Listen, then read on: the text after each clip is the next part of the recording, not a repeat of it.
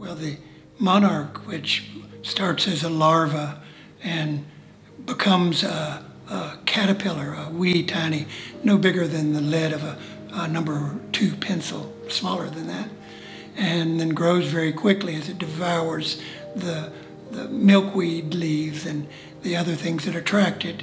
And then it's really amazing, and I was able to witness it turn itself inside out, split open the caterpillar, hook and hang, and turn itself inside out and become a chrysalis.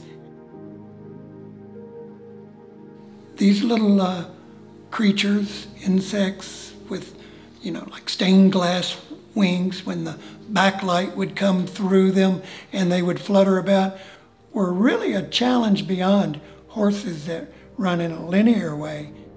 Really required techniques that I had not discovered with my camera work prior to becoming introduced to the Chrysalis Project.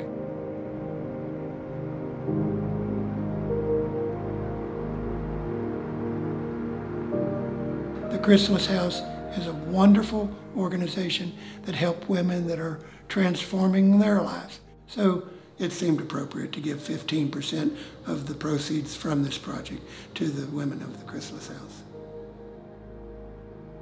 To put a little philanthropic beat into the wing makes me feel like my art has more purpose than just being a beautiful picture.